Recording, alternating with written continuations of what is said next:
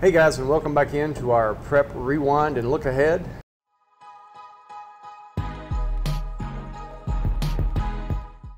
And Lindsay, I think going into this weekend, the big news right now would be the weather. Yeah. All right, I mean, as we're recording this right now, we only have one game that's been moved from Friday to Saturday to try to avoid some of the nastiness that's moving in here. But Thursday looks really rough. Friday looks bad.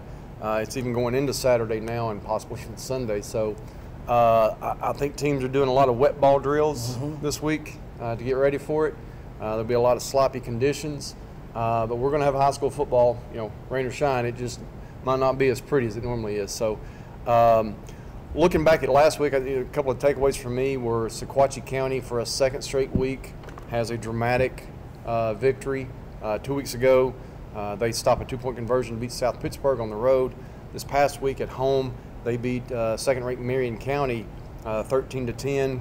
Really, Marion drove in the red zone a couple of times in the fourth quarter, came away with no points, a turnover on down. So Sequatchie just finding ways to win big games there to move to 4-1. So very impressive for those guys. Also, Red Bank just absolutely hammered Signal Mountain. They had 250 yards of offense by halftime.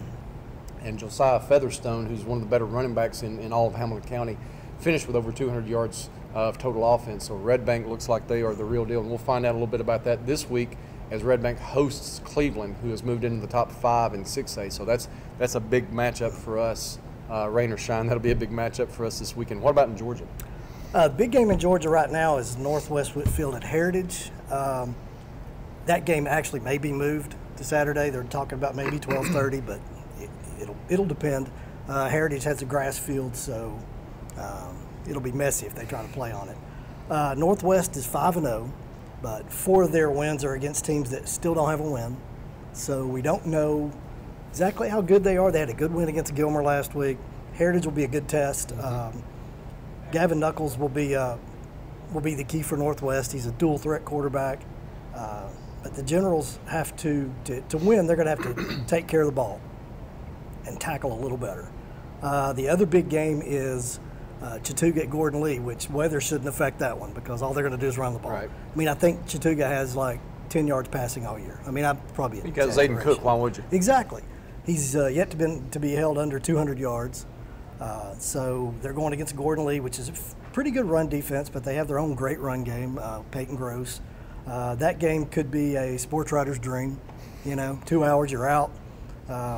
But it's big. The winner has a leg up on a 7A Division I playoff spot, and it'll be interesting. Well, we touched on already Red Bank and Cleveland as being a big game this week. Also in Tennessee, Baylor goes to Brentwood Academy. That's another big region matchup for McCauley had a easier than expected time with BA last week. I don't expect Baylor to really have much trouble either, but with weather conditions, you never know, and the fact that BA does have George McIntyre, so we'll see that Baylor defense getting after him and see what they can do.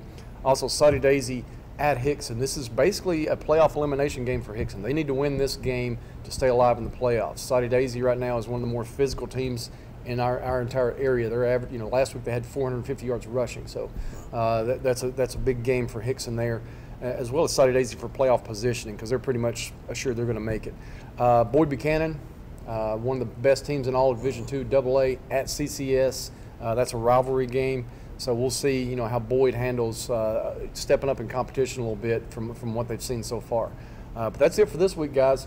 If you see us out, we'll probably have a poncho, or we might even have to.